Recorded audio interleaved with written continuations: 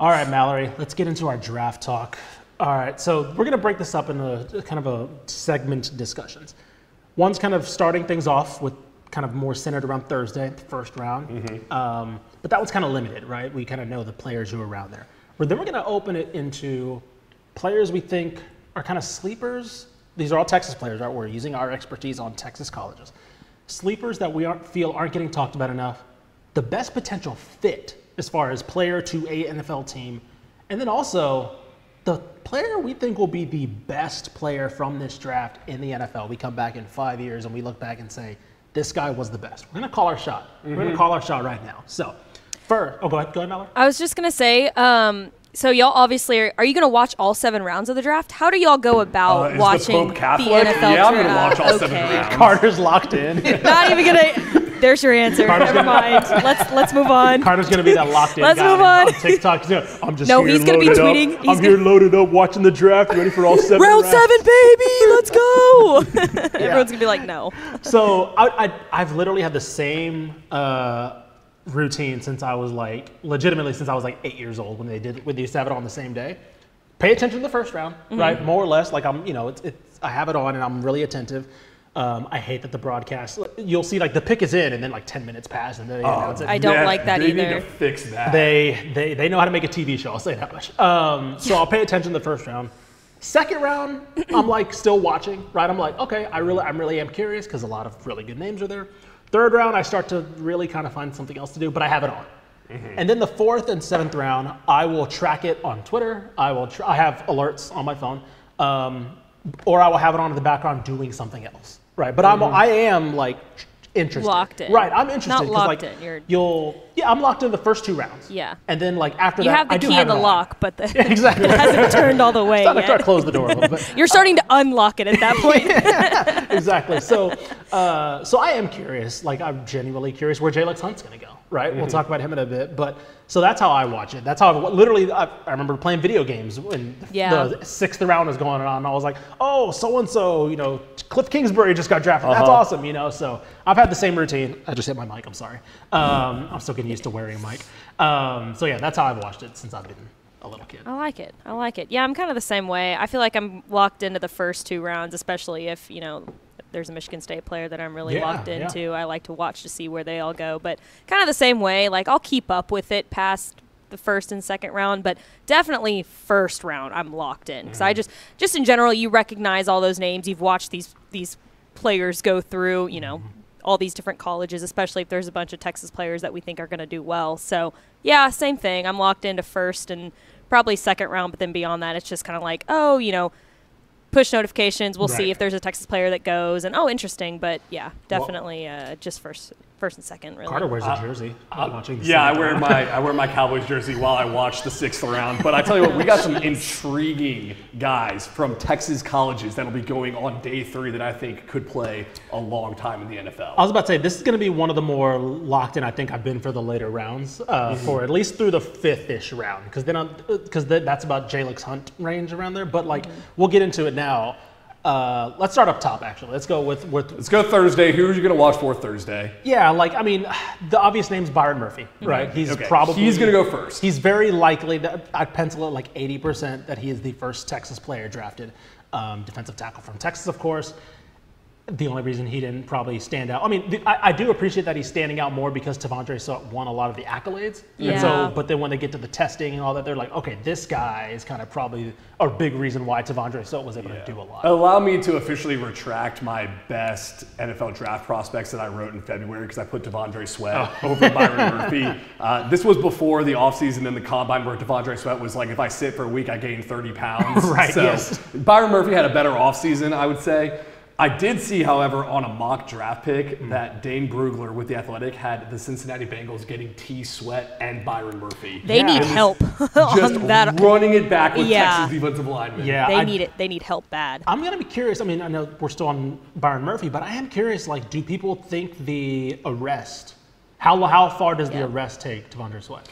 Because, I don't think it's something that would be too bad, but, that combined with, his, his issue staying in shape and things. Is that like, are those like yellow flags that turn into a red flag? I think it's exactly what it is. If he had Byron Murphy's offseason, it wouldn't be that big of a deal, but he was already not having a great offseason. Right. And it's kind of just exacerbating the concerns people already had about him. And I was listening to a podcast the other day, Todd McShay was on, and he was talking about how after the NFL Combine and Pro Days, like this is the time where guys start to mess up. Like this is the time where scouts really start to lock in their players because they have so much free time. Right. For the first time in their college careers, really. So I don't know if T'Vondre Sweat handled that. That's a good point. That's a really good point. So yeah, he's going to be, Byron Murphy, is going to be likely the first player taken.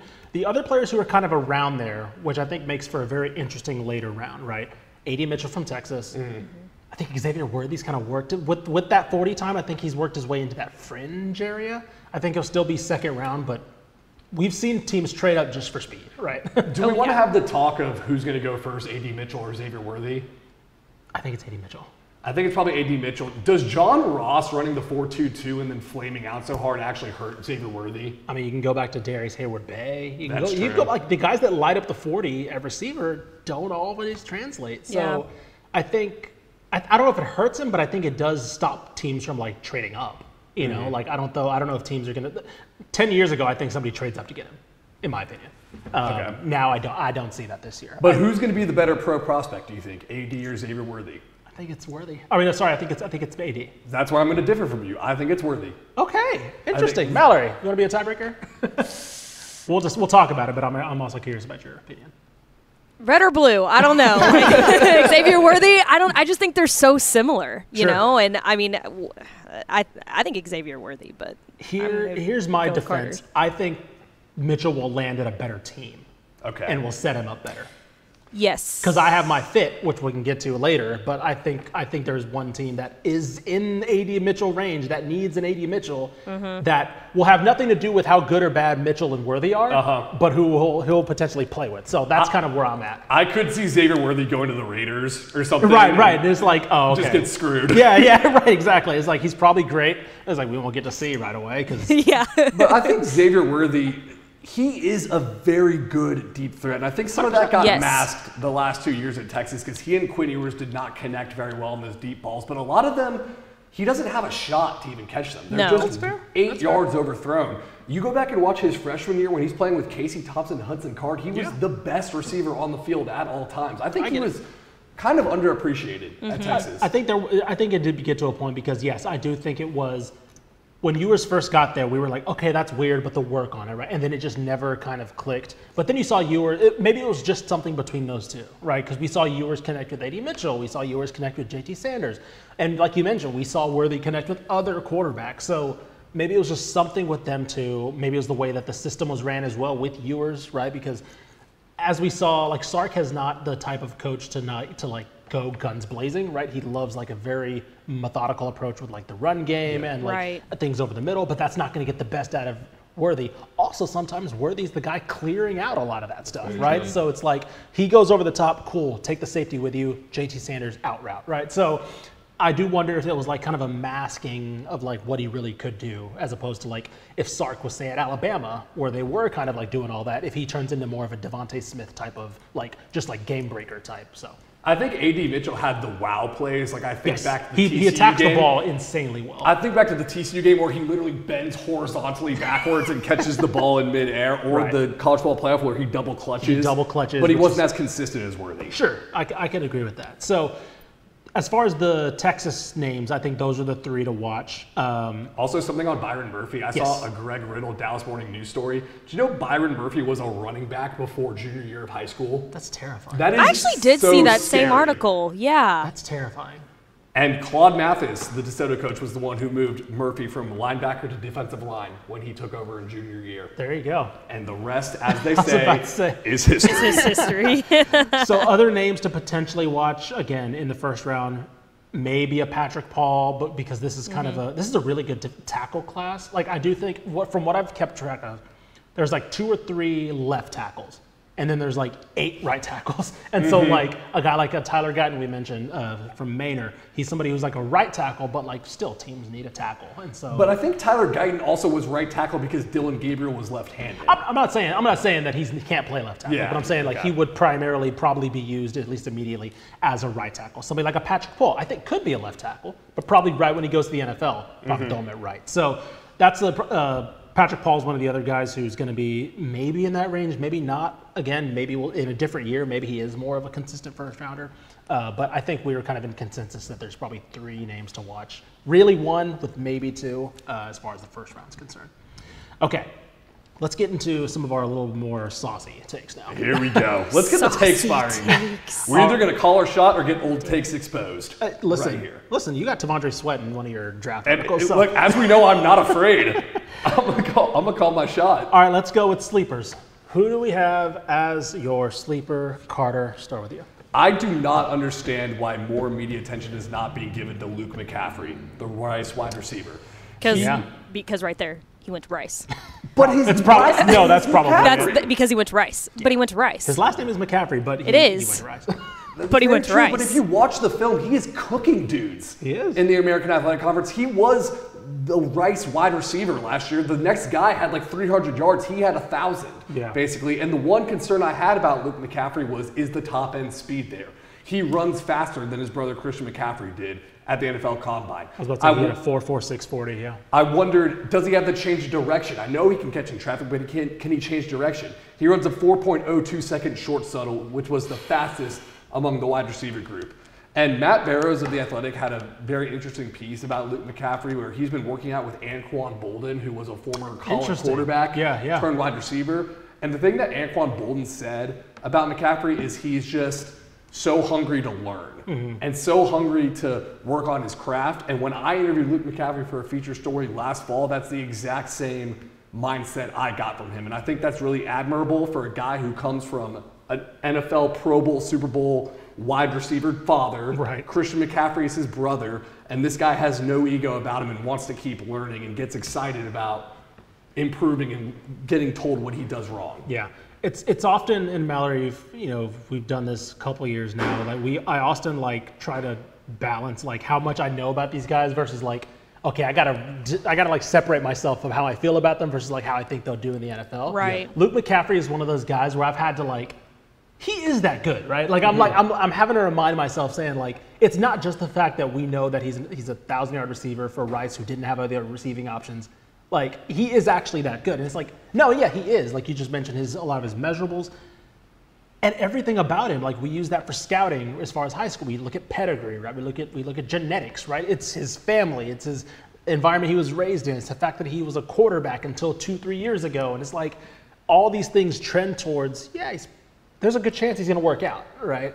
So I'm not saying that he's not going to get drafted. Right, I'm just saying there's a reason why people aren't talking about him the way that maybe we think he should be talking about, and that's because he went to Rice. They look at Rice and they're like, oh, that's fine, it's cool, yeah, exactly, neat, And so I agree. I agree with both your points. Like, I'm very excited to see where he could land because I think that now he isn't pigeonholed into, where Byron Murphy is. We're playing for a potentially bad team or something like that. He could land somewhere like a Miami, a San Francisco, where it's like, oh, they know how to use these receivers. They know how to develop. So over this draft prep, I've gone from Luke McCaffrey was a great college player to he's going to get picked up by the San Francisco 49ers in the 4th round, and I'm getting him on my fantasy team because he's going to. It's going to be a Brock Purdy situation, probably. Yes. Right. He's going to fall like the 5th round or whatever, and he's going to be like, oh, okay, star. Cool, yeah. All right, so my sleeper is, I don't know if it's a sleeper, but somebody who like. I think it's a sleeper. It probably is. If I would have said this was a sleeper last year, it would have not made sense. It's Josh Newton from TCU. I think he's somebody who everybody saw how the Travis Hunter game went, right, in the first game of the season, and they're like, cool, we're done. If he's not an NFL prospect or like he's getting guys, Travis Hunter probably is going to be like the first overall pick next year. It's okay. He can play it. It's okay that he couldn't defend like a potentially generational athlete. That was awesome. And also, let's not say not defend. Travis Hunter had 3 again. I'm not saying he did not cook him a little bit. to say he couldn't defend him, he had 3 really good highlight catches, right? So it's not like it was open every single play and it was like, oh, it's a complete mismatch. It's like, man, who's covering that, right? Who are covering some of those plays against him? It was like Apollo Creed fighting Ivan Drago for the first time. Right. It's like no one knew that was going to happen. Yeah, it's like he's dead. Nobody knew he was going to kill him. it's fine. But no, getting back on it, like this time last year, we all looked at him as the best cornerback in the state, right? We all looked at him as a surefire, and he's going to get drafted. But his stock has fallen a little bit. The one thing that I do wonder, and I think Dane Brugler mentioned this as well, is yes, he does not have the prototypical size of a modern NFL corner, right? A lot of those guys are what I like to call the Richard Sherman molds, right? The 6'3", 205 plus pound guys. He's not that, right? Which again could lend itself to for what Travis Hunter did, for those things to happen. What I will say is he's somebody who was a 2-star prospect in high school, right? Purely developed, and has just learned and become kind of this. It's like kind of the last of like how the guys that TCU used to get all the time under Gary Patterson, right? He's kind of one of the last ones of that ilk. So I don't know. I think that he is somebody who, if that game did not get national attention, I think he's looked at a little bit better. I think around 4th, 5th round is probably where he'll be. I think he's a day 2 pick if that game doesn't happen and everybody doesn't sour on him immediately. I totally agree. Totally agree. All right, Mallory. What you got? I have 2. Oh, okay. Okay, I like it. So we'll stay in state for now. Okay. And I don't even know if this is really considered an under the radar type of pick. Definitely not going to go in the first round because of the position that he plays, and that's Jonathan Brooks, Texas running back. Yeah. As you know, running backs, that's just not a valuable position. I don't want to say not valuable. It's not as valuable as a position anymore in the NFL anymore. Yeah. Right. It's just it's a hard position to play. It's a hard position to stay healthy in, especially in the NFL. So that's why I picked Jonathan Brooks. I mean, he's an athlete. He's got great size, 6 foot. I think he's up to 215 now, so he's probably the ideal type size for a running back in the NFL. He's probably going to be a 2nd rounder, but I think he's probably the best running back out of his class in the NFL. Well, you know why it's a sleeper is because if he didn't get hurt and he played the college football playoff, he would be a 1st rounder. Yeah, I guess that's true. I think so. I think because of you remember, which again a lot of people forget because of how Texas lost him and still made the playoff, right? So it was like, oh, how good, there probably was a how good is he discussion. But to your point, he follows Bijan Robinson, right? Texas does not miss Bijan Robinson when he's healthy. Their running game, it found its way late, but it did miss him, right? It had CJ Baxter, Jadon Blue, but like Jonathan Brooks was number 1 before all those guys. The reason they lost the Washington game is because they couldn't run the football. They couldn't run the football consistently. And I think that injury, it's a combination of the injury, yes, but also like I do wonder, like, is he in the Taj Brooks had a great year, obviously Ollie Gordon did too, but like, is he more in that Doak Walker award conversation if he finishes the year, right? With the pace he was on. I think definitely. Yeah, and then also, I think it's also different. Like again, Bijan just went in the 1st round 2 years ago, so it's like, oh, Texas can't have another 1st round running. So I feel I don't know if there was any of that conventional wisdom going on or what, but I agree wholeheartedly. He had an amazing year, but it almost felt like he did it quietly. Yeah, where Bijan Robinson had these runs where he broke 8 tackles, and Jonathan Brooks had very good runs, but he didn't have the runs that you were like, is this dude an alien? Right. Yeah. Not saying he's not a great running back. Yeah, he just had to follow Bijan Robinson, which very true. Kind of stinks. Yeah, I mean, averaging 6 yards a carry, over 1,000 yards, like you mentioned. He's a solid back. Yeah. Back. I think the Dallas Cowboys right now is what everyone thinks he's going to go to. Right. But we're going to talk about. I like that. Well, because Tony Pollard's gone now too. Tony Pollard, and they didn't. I mean, all the free agent running backs are gone too, so like there is like a need for that type of Rico Dowdle and Royce. And Deuce Vaughn right now. And Deuce Vaughn. That's it. So there's room for a running back in that room. We're going to talk about best fit. I saw honorable mention for worst fit, and that's Jonathan Brooks to the Carolina Panthers. Which is also a mock that I'm seeing as well. That would be gross. They have the 1st pick in the 3rd round, which that's starting to get to that. I think he's a 2nd. I think he's worth a 2nd. But I can see him falling to the 3rd, and Carolina would absolutely jump on that, in my opinion, which is a problem, because I do agree that is a bad fit. Please, for the love of God. Oh, boy. So, yeah, here's hoping, because, after this, I don't know if people were confused or like a little surprised that he declared after getting injured, but I'm glad that he did because I think people are going to see how good he really is in the league. Facts. All right, next. Oh, you didn't let me say my second one. No, go ahead. You told us. Which Michigan State player? No.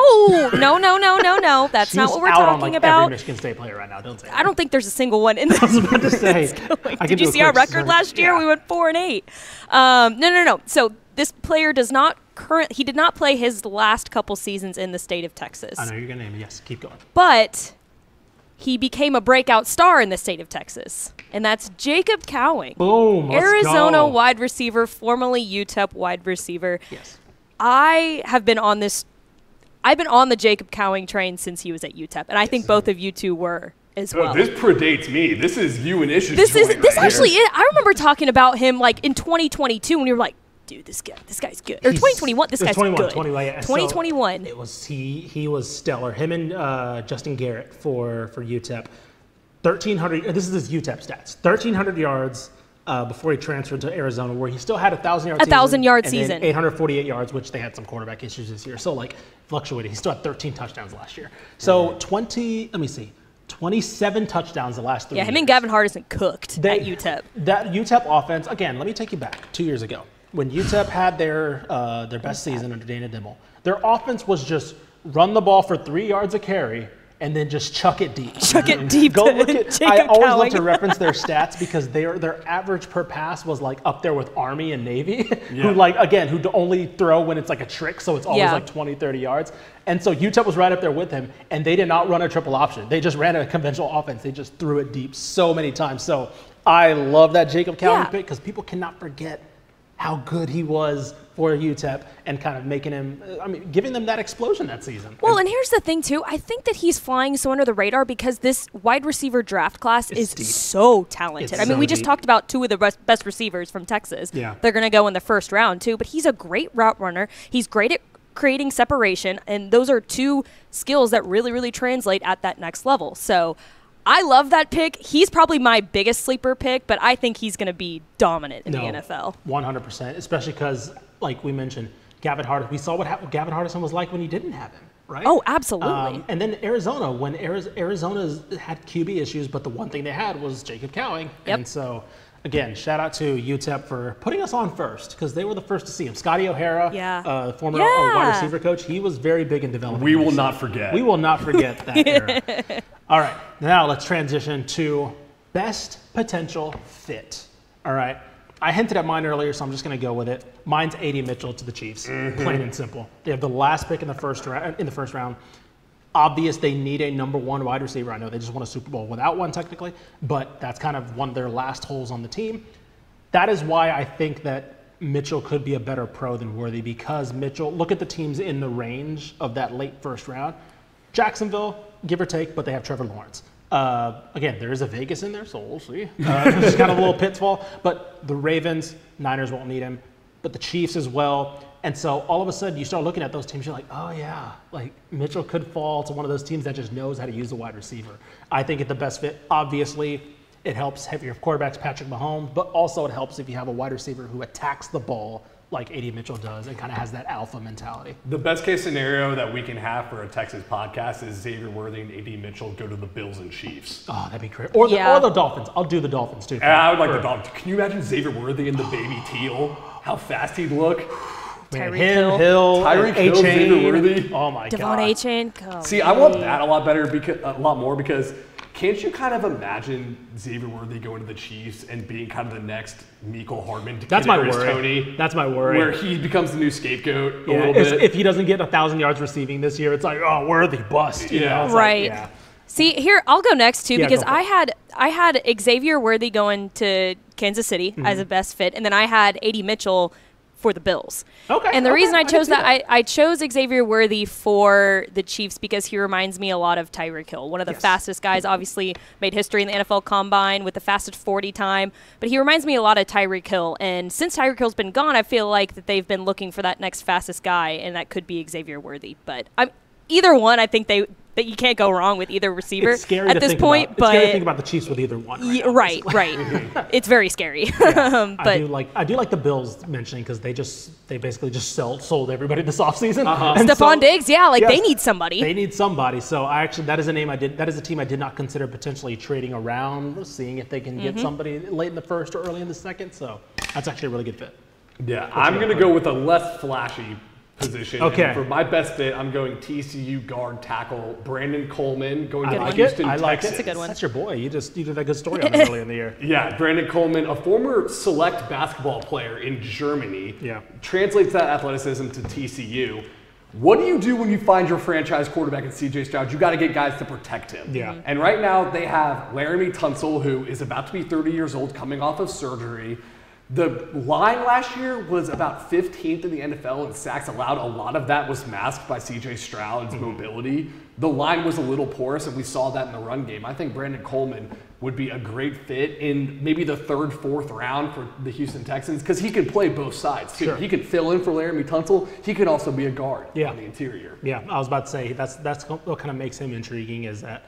Yeah, if you think you can get 2, 3, 4 more years of production under Tunsil, I don't know how big his contract is, but you got to start looking for that next guy. And a Coleman is a little bit more of a budgetary pickup. He's not going to hit you cap. He's not going to be a first-round pick, so he's not going to hit your cap really well, or impact it a lot, I should say. But he's somebody who, as we saw this past year, I mean, that offensive, people don't talk enough about the offensive line when TCU made the title game. People don't talk enough about the TCU draft prospects because they had a tough season last year, and it's like all these darlings that played basically the same. The overall team was worse. Yeah. But all these guys played basically the same the next year. When they played the national championship, right. And everyone's like, we're just not talking about them anymore. Right. That's a good point, because you got Newton and him, and then Mark Perry's another one as well. So, man. Jared Wiley. Yep. We'll get to that guy. We'll get to that guy in a second. second. So, yes, that gives... that leads us to our last topic, which is the one that we're just going to call our shot right now. The best player from this draft from the state of Texas. And yes, my pick is that dude, Jared Wiley. Tight end. That was mine too. Listen, I can't believe both of you have this I know. Look, listen. It took when he was a prospect, it was hard for me to see the translation. I didn't follow him on the recruiting circuit, so I didn't see him in camps and all that. He was recruited as a tight end, even though he was a quarterback, right, at Temple. So it was hard for me to see that translation. He's at Texas, he got hurt. So I was like, okay, that sucks. Former 5-star, blah, blah, blah, just didn't live up to the hype. This past year, TCU just unlocked a new level. He's a great blocker. He's a great blocker. He is a tight end who is, if you put the silhouettes of him and Brock Bowers, you can't tell them apart, right? Obviously, Jared Wiley's taller, but Brock Bowers, I get it, right? He's Brock Bowers' production levels off the charts as well. But if you just put them in a silhouette, don't look at their stats, you're like, which one's the first-round pick, right? You really don't know. If he can stay healthy, and that is an if, because that is something that hampered his Texas career. That is something that is a reason why he could not really be the focal point of the entire offense his entire time at TCU. It's because of its injury.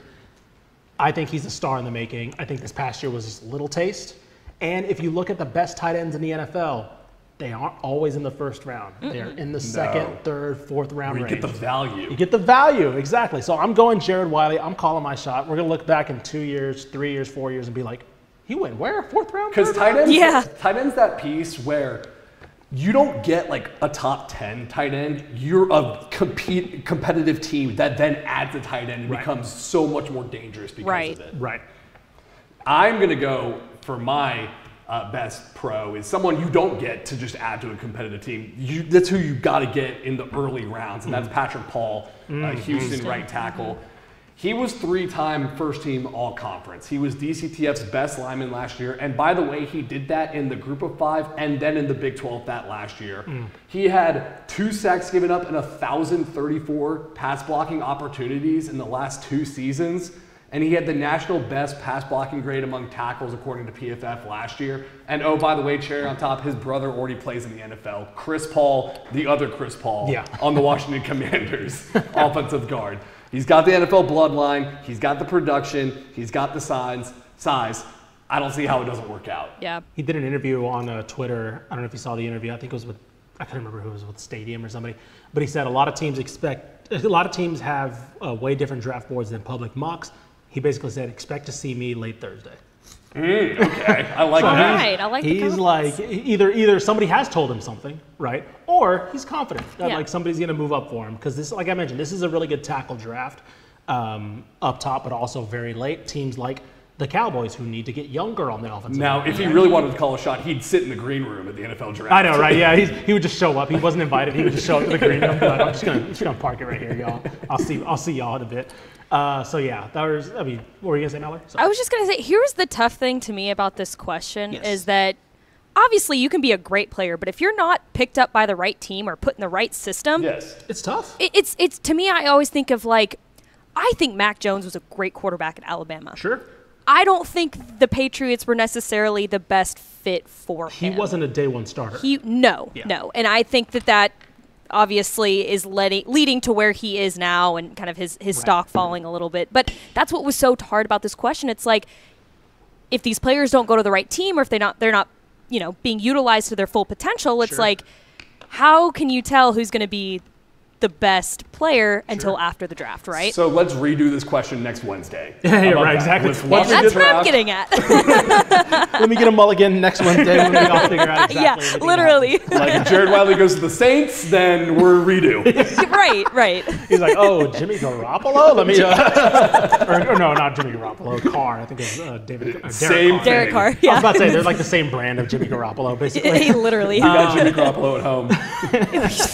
That's a great point because like there are so many players here where we think we just mentioned our best fits, things like that, right? Yeah. Adonai Mitchell, Chiefs, which they're in range, but also they're one pick away from the Panthers, right? Like, so Exactly. it could easily be like he could really be struggling. Like, oh, my quarterback can't see over his center, so like I can't get the ball, so that's going to be a problem. So, all right. So with that Exactly. being said. That'll wrap up our NFL draft talk. NFL draft, again, starts Thursday, first round. And then, of course, I don't need to plug the NFL draft or anything, but you get how the If you schedule don't know where to works. find the NFL draft, Have you heard of the NFL, by the way? What does that stand for? I have no idea. National something. I don't know. But anyway. National Flowers League. Happens on Sunday. It's where weird. is the draft this year? Do we know? Detroit. Is it Detroit? Okay, Detroit. nice. Really? Because I was when I went up to see Michigan State basketball game 2 years ago, downtown Detroit was decked out for the 2024 NFL draft. Yeah, Wow. they're So I've got infamous. pictures and videos of all of it. But yeah, it's in Detroit. That's Next tough that it was in Nashville last year. If you waited to declare one more year and you go to Detroit now instead of Hey, Detroit's cool. Go Lions, By the way, man. you know where it is next year? This is going to be actually pretty funny. No. Albuquerque. Close. What? Weirdly, Green Bay. Oh, wait, really? Yeah, it's in Green Bay. I love Which, this. again, historically, sure, makes sense, but also Green Bay is like Okay. a tourist spot is very funny to consider. But Yeah, anyway. it is. So yeah, that'll do it for us.